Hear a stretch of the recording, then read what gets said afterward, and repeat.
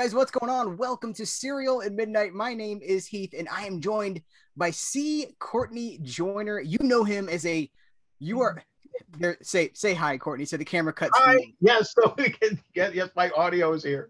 We're in the middle of a deep discussion about all kinds of stuff. But first of all, so people will know you. You're a writer, you're a director, you're a producer, you're an author, a novelist. So much stuff. You're also popping up on tons and tons of discs as, the expert commentator, the behind the scenes special feature. You were in the middle of telling me a story. I'm just going to pick it up where you left off. Okay, well, we were talking about kind of the myths around a lot of genre movies. And we were talking specifically about how close Lon Chaney was to Dracula. And, there's really some suspect there. But I'll give you a classic one that just some people just hold on to with a death grip. In the 1960s, there's a book called Science Fiction Cinema. It was written by a British author named John Baxter. And it was a huge selling paperback. It was part of a series of movie books. And he was one of the big proponents of Jack Arnold, one of the first really guys to examine Jack Arnold and his themes and all that, and all the science fiction movies he made at Universal in the 50s. Okay. He put forth this idea that Jack Arnold came in and redirected sections of this island Earth. So, as they say, that the Metaluna mutant stuff was added after the fact, and that Jack Arnold, no, never happened. And when I got out of college, I went to work at Universal, and my boss there was Virgil Vogel. And, Virgil was at that point a huge television director. But of course, he had been the editor of This Island Earth and also Touch of Evil and a lot of other great movies. And I had lunch with Jack Arnold and Virgil. And I brought this up. And they were like, no, It was all Joe Newman. And Jack said that he even asked about this so many times that this one little nugget of whatever rumor or what have you had just exploded. And because Jack's own status, because of Creature and It Came from Outer Space and Tarantula and everything, and even later things like, the Space Children, that suddenly everyone just assumed that Jack's involvement in the movie was just this great thing, when in fact his involvement in the movie was zero. Wow. It's so crazy how... Go ahead. No, you're right. I mean, once these things get going, and now with boards and blogs and all that type of stuff, man, it goes out into the world and mutates, into something that, I was is never going to crazy go away, how fan rumor can become presented. It just gets taken for granted as a fact, and then it gets put on a blog somewhere, and someone reads the blog, and they're like, "Well, it's on the internet. It must be true." It must be true. Exactly. Yeah. That's fascinating. And to the viewer, so when I hit okay, we started the meeting, and Courtney Joyner is just like, he just launches into stories. He's like, and then I was talking to so-and-so. It's amazing. It's like the guy that you see and the behind the scenes features, like who's like the expert. I've got a stack of you here. I've got the, so when we're talking about, when you're talking about, certain Hammer movies and stuff, this is who you are, like 24/7. You just like, you have this knowledge. There are no notes. You're just like, boom. And in 1952, boom. It's amazing. I'm so envious. Well, thank you for the extreme compliments. You might want to discuss this with my friends and my ex-wife to see how amazing it really is. Not just obnoxious. I want to ask you about something. You brought up after college. You're a USC alumni, correct? Mm-hmm. Yeah. Did you go through the cinematic arts program?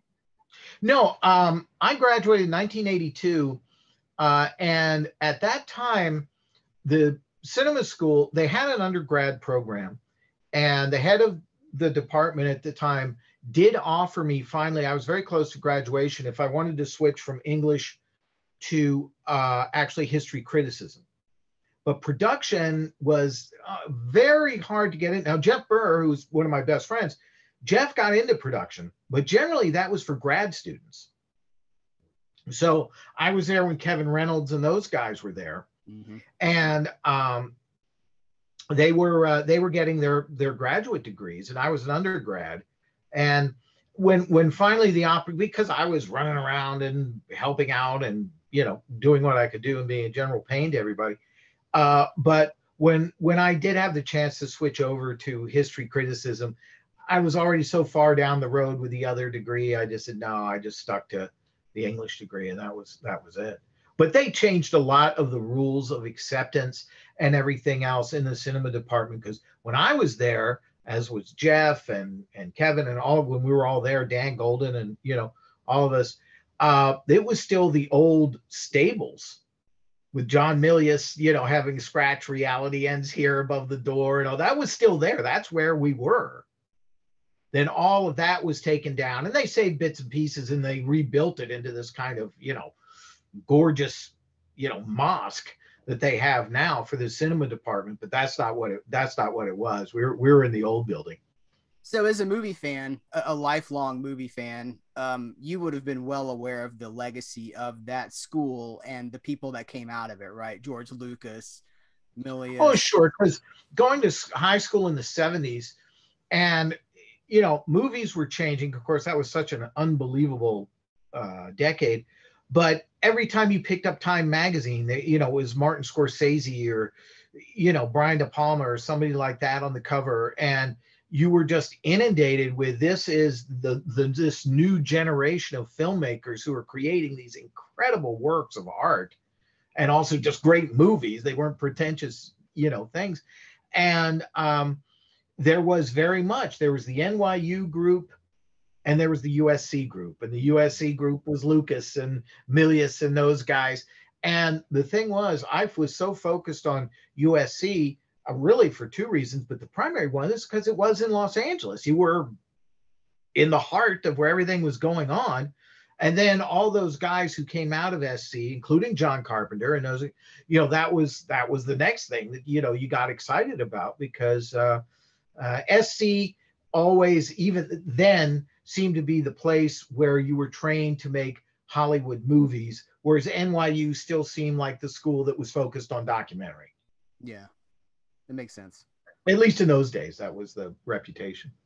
So take us just a little bit through, how did you go from, a graduate of USC into a writer? Do you do a little bit of a biographical thing here, and you just lead us up to how you became a writer? And then I was always trying to write scripts. My mother was a newspaper woman, and my father was a physician who wrote a number of textbooks during his medical career. And so I was kind of around that stuff. And in fact, one of my father's very best friends was the editor of Esquire magazine. So, that was neat. And I was kind of, got a little taste of that, at least because I got to talk to Harold Hayes. But what happened was, it was simultaneous, because I was pursuing a biography of Rondo Hatton when I was at USC. A friend of mine had suggested it, and I started to write a script. I had no idea. And I hadn't graduated from college yet. And I was looking for someone who would work with Jack Pierce. And so, at that time, I knew David Delval even then, before I had graduated from college, because he was good friends with a friend of mine. And David knew Gail Sondergaard and Martin Koslick. So he got them on the phone with me. So I asked them questions about Rondo Hatton, and of course, Martin Koslick, Lon Chaney Jr. I called the head of makeup at Universal, a man named Nick Marcelino. Very nice guy. And he's like, and I had done my research and stuff. And he says to me, "Are you working on this project with Virgil Vogel?" And I was like, "The director of the Mole People? What are you?" And he laughed. He said, "Well, actually, he's the director of Magnum PI, but yeah, that's who I mean." "Are you working with Virgil?" And I said, "No." And he said, "Well, you should call him." And I did. And it turned out that Virgil was, in fact, working on a television movie, with a proposal for a TV movie about the life of Rondo Hatton. And so I called Virgil and he invited me to have lunch with him the next day at Universal. And I ran over there. Oh, it was so much fun. And this was the thing. I had collected a few things about Hatton that he had not seen, including his death certificate. And I took that with me, and he's looking at all this stuff. Now, Fred Olen Ray had already written an unbelievably exhaustive article about Rondo Hatton. I think it was for Film Facts. I honestly can't remember. But, Fred was a real expert because Rondo Hatton was from Florida, as was Fred. And so anyway, I kind of let Virgil know about all this stuff. And he said, well, listen, I'm working with a writer named Robert Heverly, who is, going to write this thing. You need to talk to Bob. I did. Bob said, let me read something you've written. I gave him a script I had written. And Bob called me up and said, how would you feel about co-writing this with me? Now, of course, this was all on spec, but I just couldn't believe it because Bob Heverly had been Sam Peckinpah's writing partner on The Westerner in the 1950s. So I was like, oh my gosh. And boy, did I learn. Bob was a tough teacher. It really was, even though I wasn't getting paid, it really was being in the trenches. And he was the real deal, but a great guy. And unfortunately, that project was called Hollywood's Strangest Love Story. Was never made, but that's how I got involved with Virgil. And when I graduated from college, he asked me to come to Universal, and I became kind of his secret rewrite man on his episodics. And I would go through scripts with him, and we would do some repairs. And I would be bouncing from episodes of, Airwolf to Street Hawk to, whatever it was that he was doing. And it was terrific. It was just like going to the greatest school every single day. And at the same time, Jeff and his brother and Darren Scott were putting together the money for The Offspring, and we were all living together. And that was Whisper to a Scream. Let me hold it up again so I can. I mean, I could put in just the cutaway, but it's easier to hold it up. I have a second. Yeah, I'm hold it up to my HD camera, yep. And inside it has the original title as well. So there you go. That's fascinating. Isn't it interesting how? And by the way, outstanding special features on this featuring Daniel did these, didn't it? It's Dan Griffith, right? Sure did. He and Jeff collaborated on that, and they just did a fantastic job. Isn't it interesting how so many of the movie directors of, and I want to talk to you about this too, just that 40s, 50s genre movie boom that some of us revere it, some of us have yet to discover it, but so many of those directors when they go into TV, you're talking about Jack Arnold. I mean, Gilligan's Island, right? Didn't he do episodes? Yep. Sure did. It's fascinating, and I guess it was paying work, and it kept them, kept food on the table, and it kept their skills sharp. I was one of these guys. I was always writing letters to when I was in high school, and in fact, I have a magnificent letter. I started correspondence with Don Siegel when I was about 15 years old. And I actually had the temerity to ask him for a summer job once. Wow. And I have this letter from him. It's just great. I wish I had it with it. I had to hold it up. Don sent me back this note saying, okay, first of all, it was on telephone stationery. So it was already very cool. Okay. So second of all, he thanked me because I love the shootist so much. And he thanked me for my kind words about the shootist. Then he told me, he says, I'm preparing a new movie with Steve McQueen.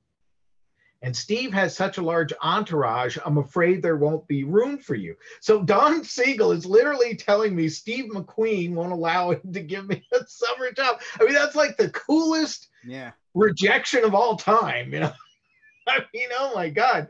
And the movie was I, Tom Horn, which of course Siegel very famously quit with William Goldman. And it's outlined in William Goldman's, book. I'm going to take every one of these. I'm going to take every one of these promotional opportunities that you give me. You're featured on this new Essential Film Noir Collection 2. I said noir. You talk about Don Siegel. I mean, this is basically your retrospective of Don Siegel in the 1950s. So if anybody out there is wanting to hear more of you talk about Mr. Siegel, you cut loose on this. I mean, it's a trip to school. Oh, well, thank you. He was such a nice man. And, you know, I was so lucky because, and my friends, and we've discussed this quite a bit, that, you know, coming along as we did and reaching Hollywood in the early 80s and whatever, um, so many people who made the movies that we loved and were influenced by, you know, whether it was Robert Aldrich or Sam Peckinpah or Stanley Donen or whoever. First of all, a lot of these guys were around USC. I mean, you know, King Vidor, Mervyn LeRoy used to come down and lecture. I mean, you know, it was just incredible. But also Robert Wise and people like that, their attitude was not at all haughty. And I found that just fascinating because this was at a time where they did not consider themselves celebrities. They were wealthy, of course, because they had very successful Hollywood careers. They worked with famous people, but did not consider themselves famous. So that added bit of ego or whatever it was never there. And everybody was always that I met was so appreciative. It could be like, you know, legends, you know, Fred Zinnemann or someone like that. Oh my gosh. They'd sit and go, oh, how did you know about this? How'd you know about that? Sure, let's talk about it. And everybody was just I found that consistently that everybody was so open. And I'm like sitting there going, my God, Richard Brooks, you've got two Oscars, and you're just sitting here in your chinos and your windbreaker talking about the professionals. And you're not, yeah, I just always found that amazing and so cool. Why do you think that is? What do you think is the attitude that made them want to? Is a communal?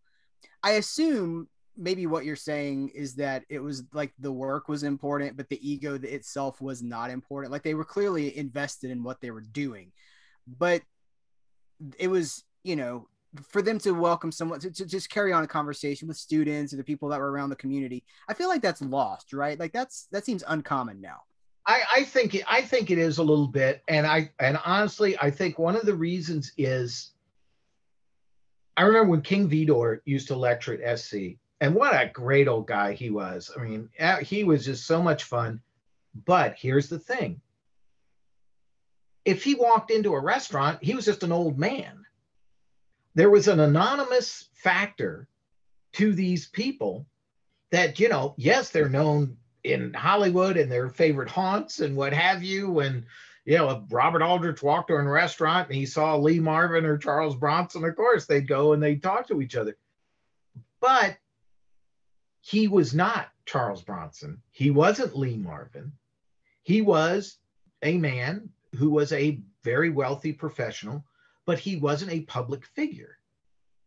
I mean, to anyone, to the general public, you know, not to film buffs and people like that. And I think that played an awful lot into it.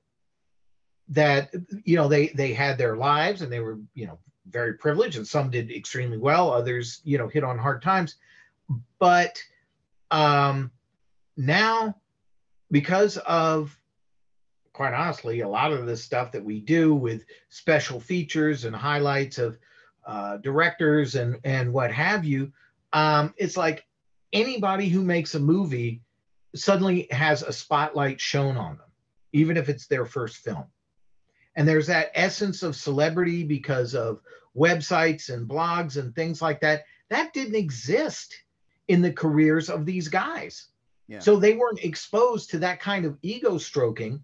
And in fact, if their pictures showed up in the newspaper or something like that, that was really rare unless you were Frank Capra, Alfred Hitchcock or something. Mm-hmm. You know, most people didn't even know what these guys looked like. Yeah. And now it's the internet has made everything so accessible. Yep. Something else I kind of want to ask you about. I'm abandoning my plan. Like I was going to try to go linearly, a little bit of a biography. I'm bailing on that. We'll just cover what we can cover when we can. And then what we can't cover, we'll have you back. We'll talk about it. Okay, wonderful. That sounds great. But you know, one of the things, like I have a lot of respect for you and your knowledge of, I mean, all films across all genres, mm-hmm. but there's a lot of, you know, when you get to a certain area of film fandom, like the commentaries and stuff like that, I mean, it's a lot of Westerns, it's a lot of horror, it's a lot of thrillers, you're on noir, you know, Mhm.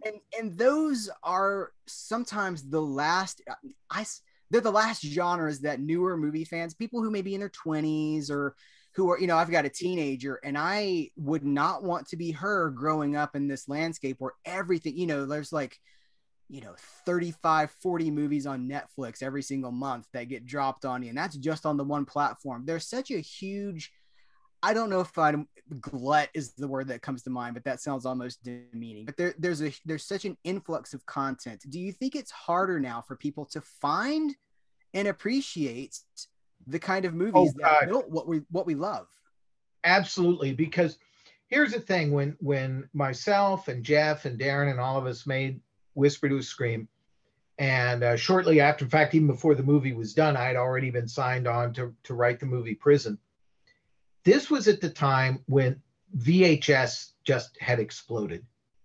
And the amount of money that was going into all these independent companies because all of these shelves and all these video stores had to be filled. And, about 3/4 of the movies actually played in movie theaters before they were sent to video cassette. Even things like Class of 1999 and those movies that I was working on.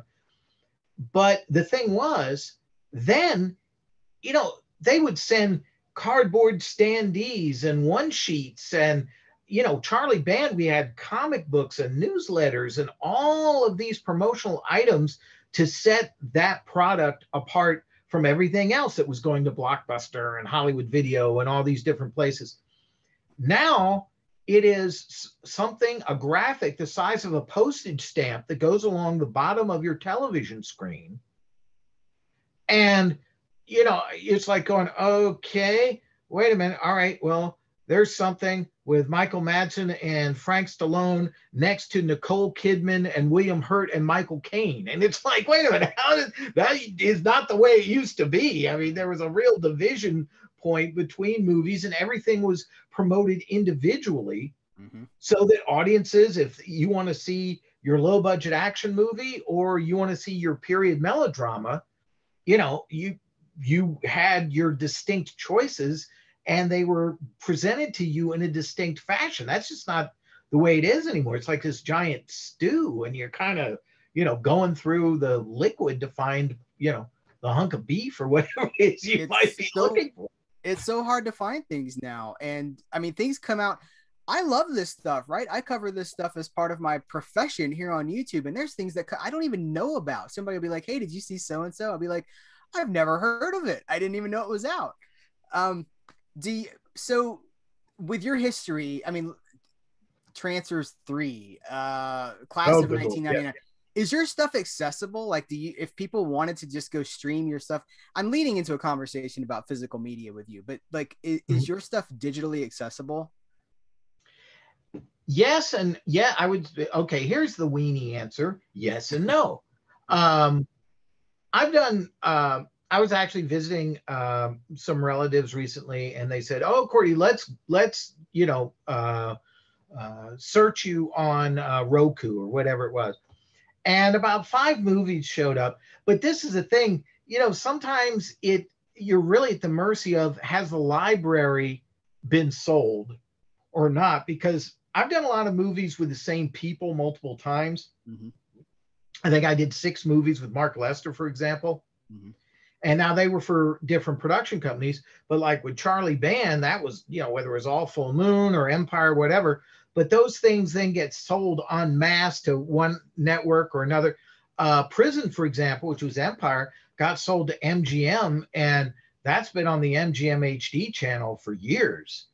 But then other stuff I did over there, you can't find it. And so having, everything there, streaming, whatever, that's kind of a myth because, again, whatever work we've done ends up being part of a catalog. And where does that catalog end up? Right. And sometimes they hold things back and other times they let things go. And there's just no consistency unless, you made something gigantic or a Marvel movie or something, Well, and even which I never have, obviously. Yet. Not yet. Well, so that's something else I want to talk to you about. Okay. Oh, there's like 7 different directions, Courtney. Let me stick with this one. Okay, so given your history, I mean, going back to the video era, right? Mhm. You're right here front and center. You had all these opportunities that were presented to you. It was the golden age of the video store, you know, Charlie Band. First of all, what was it like to work with Charlie Band? Albert Band too, I assume. Did you work with him as well? I loved Albert. We first met, of course, when Irwin Yablans had made the deal with Empire Pictures to distribute and put money into prison. And we were given pretty rarefied status because the film had a higher budget and kind of a different pedigree than a lot of the other things Charlie was doing. And it did not originate with the company, just like Reanimator hadn't. So we were kind of on that, given that same treatment pretty much. Of course, Reanimator ended up being, this classic for them, and it did, just extraordinarily well. But that was when I first met Charlie and Albert, and I loved Albert Band. He was just the greatest guy. And when we were making Prison, Rennie Harlan and I were living together. We were renting a house together up in the Hollywood Hills. And so we were around, we had finished the movie and it was being cut. And of course, there was all the rumors about Rennie going on to A Nightmare on Elm Street and all that stuff. But Albert Band, here is the thing with me and Albert. There he had done Ghoulies too, and he had done these things with his son and whatever.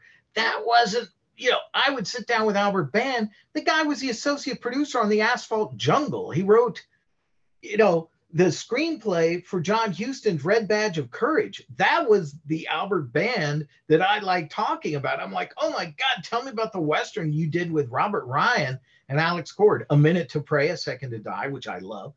And so I think he appreciated the fact that I knew about who he was beyond the Empire and the Full Moon world.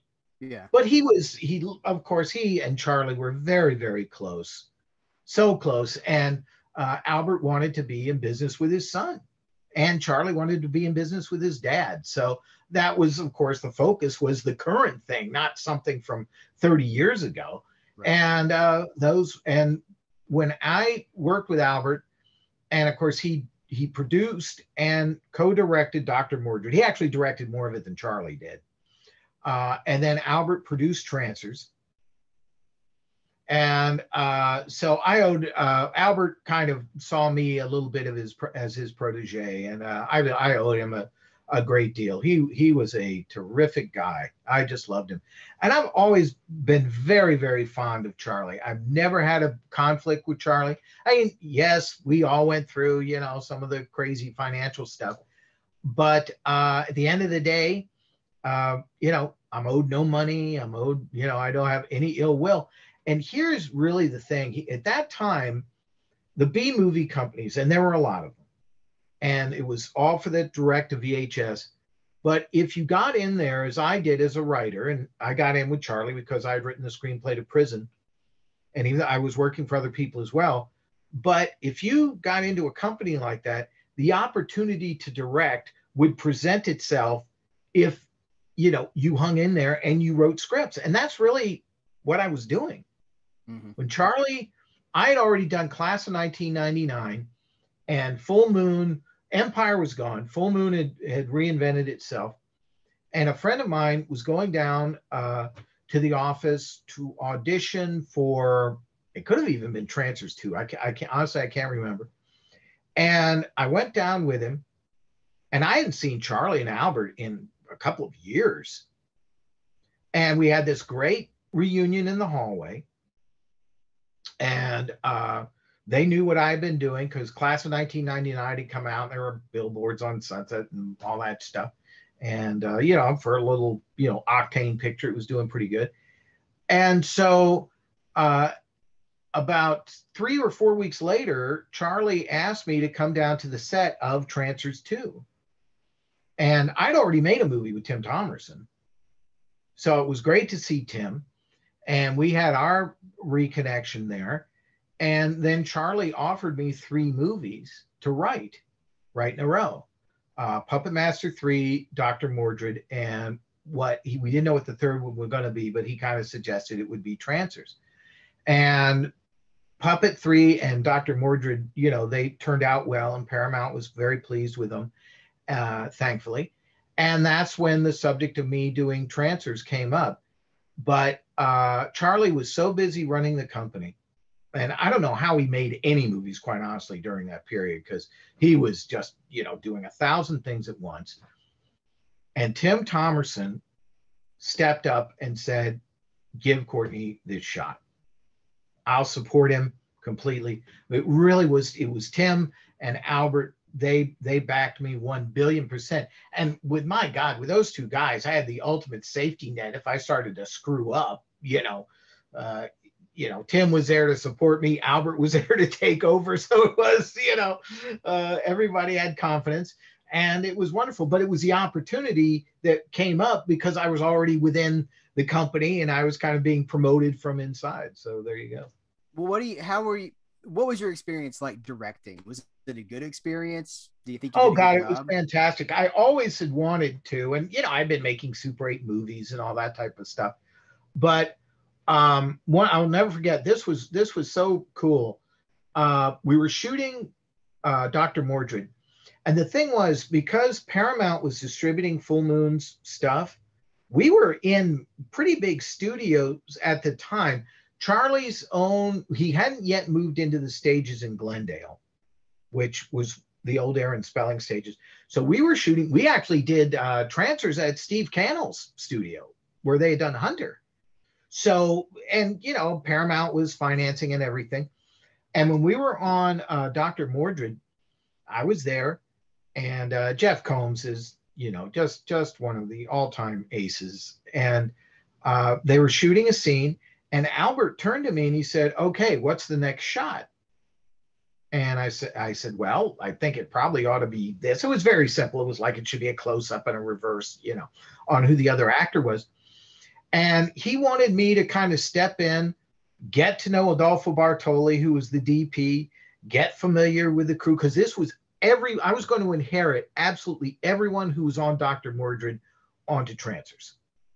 So he wanted my familiarity and all of that stuff with everyone. So they really made sure about that, and that there was this comfort level before I ever started. However, on the very first day, and we were shooting in a place called the Ice House on Santa Monica Boulevard. It was a nightclub. And it was an interior of a club with strippers and stuff. And there's this big fight and everything. And anyway, I drive in my little Mazda, and I get out. I've got my clipboard and my notes and my script, and I'm feeling very, oh, this is great. I'm, Gordon Douglas on the set of General Spanky, and he directed his first movie. I wish. Anyway, I'm honking it, and this guy goes, oh, hi, yes, you go over here. I go, oh, okay. Now I had scouted the location, and there were, full bangers and, dressing rooms and everything. And Greg Nicotero was so incredibly generous, because K&B came in and did all the makeup effects for that movie as a favor to me, because I've known Greg since he was like 10 years old. So I go in to where this guy told me to sit down. It was the extras bullpen. Oh. And I'm kind of sitting there for a few seconds. And what was fun is a good friend of mine had volunteered to be an extra, and I didn't know it. And he goes, Courtney, what are you doing here? And I go, oh, well, hey, this is great to see. He goes, no, we're extras. Aren't you directing the movie? And I'm like, yes, I am. I told him, I said, wait a minute, I think I'm the director. And he was very apologetic. And he goes, oh, I'm sorry, you were wandering around like you didn't know what you were doing. So I thought you were an extra. So, there you go. Yes. But and then you dragged him into the streets and a little better in the him. Yes. Do you think that style of movie making, I mean, I don't think they make movies like that anymore. Do you think that's ever coming back? Well, the thing was, those kinds of pictures, the series things that existed in these companies, no, because it really was, it was like directing an episode of a television show in a lot of ways. I mean, it was more elaborate, but it was a continuation. And here is one thing that was the great advantage of doing movies like that for companies like, whether you were at Full Moon or Transworld Entertainment or wherever it was.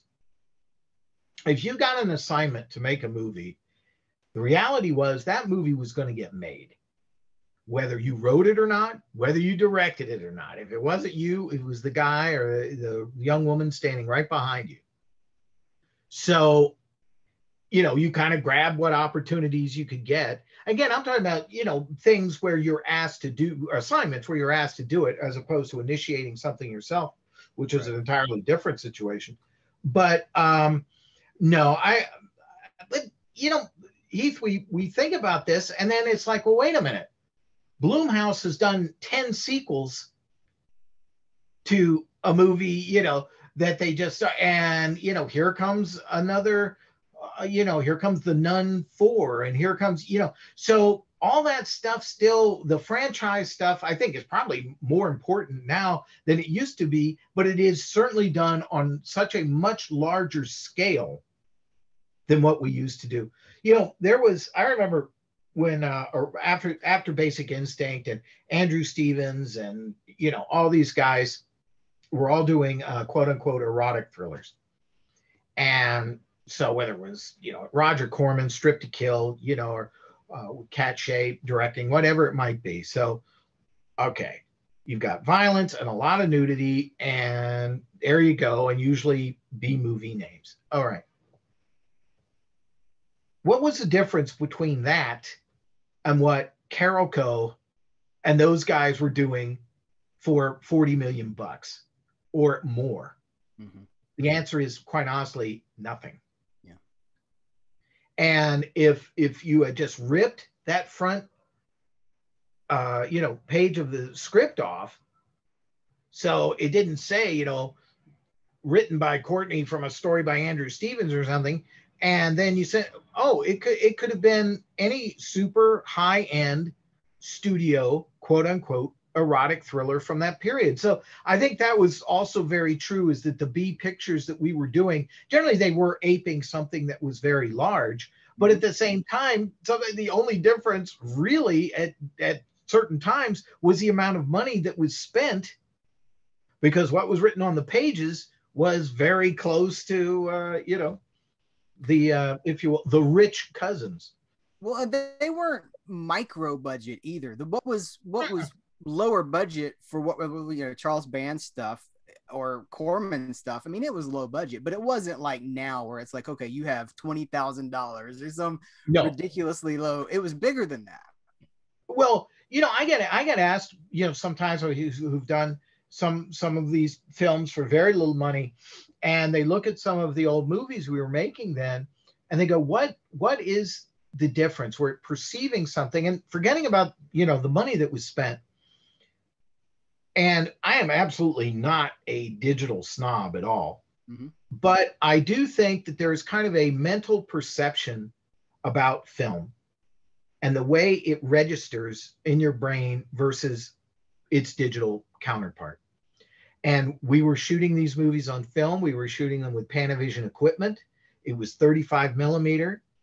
And also, and now, my gosh, if you want to make a movie, if you really have the desire to make a film, you can do it with your phone. And your editing software is on your laptop and all this stuff.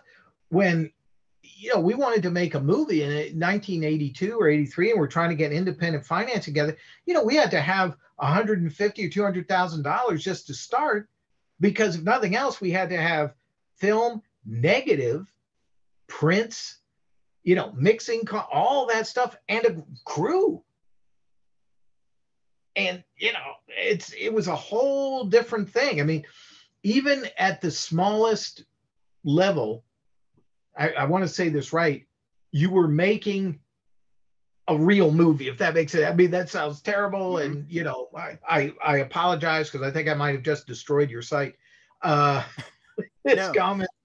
But it was, if you will, closer to what we believed Hollywood filmmaking was than the way things are now, where everything is so portable and so basically invisible, and you can do things so undercover that, in those days, I mean, my God, even just you're shooting out at Bronson Canyon, and it was some, topless girl being chased by a guy in a gorilla suit. you had to get a permit for that from the city, and I mean, somebody try and steal stuff, which we used to always do. But you know what I'm saying? It was not, um, uh, it wasn't out of the hip pocket nearly as much as it is now. And quite honestly, now what a great advantage. I wanted to try and direct a movie, but I had to wait to work my way to a point where someone would give me the opportunity to do it, as opposed to being able just to walk out the door and decide what I wanted to do and pull it together and do it, which I think now is certainly a lot more available than it used to be. But the sense of scope is lost because what you're I talking think about, so. Yeah, a little bit. Yeah. I agree with you. I think that film is it's a magic, and I also realize that for there's a younger generation that does not care. They're happy to watch a movie on their phone. Oh, yeah. So I don't know. It's an old guard versus a new guard thing. But for me, I mean, I love what you're talking about. Did you ever have to use short ends for film? Did you ever have to resort Oh, to short sure. We ends? use short ends on From a Whisper to a Scream. And that was that was one of the great cost saving things is, you go to Photochem and, and at times, God, I had a buddy who was putting together a feature and shooting it on the weekends with short ends. And he would get very excited because he says, "Oh, you wouldn't believe it. I just got the short ends from Turner and Hooch or something." It's like, that's so cool. Though, use that film. Yeah. Yeah, I think I did something with I got to interview Fred Olin Ray a while back. I think he said that he had used some short ends on like multiple movies because you could save so much money by doing Save that. so much time. Of course, when Fred, I mean, he was really starting also in the regional things way back when he was doing those first movies in Florida and 16 and all that stuff. And, but the opportunity was there too. And I remember one time I was helping Charlie Band. He was doing an auction of a lot of the original artwork of the Full Moon posters and stuff like that. And I was helping him write the catalog. And it was great because I got to go with him to the warehouse and we were going through all this stuff. And it was really neat. But afterwards, Charlie actually gave me a ride home and he came up and sat in my apartment for a couple of hours. And we had the longest conversation we'd ever had. And Albert had passed away. And Charlie got very nostalgic about those first days starting out when you would run around to regional theaters with a print in the trunk of your car to try and get it played in this drive-in in Iowa or that, that hard top theater in, downtown Detroit or wherever it was. And that it was more, if you will, almost like a carnival atmosphere and feel for, whether it was Charlie or, Al Adamson and Sam Sherman or whoever it might be. And Fred And I think that was, I mean, and I think they were having, of course, they're young guys, but they were having fun. And they were doing what they wanted to do. They were, making movies.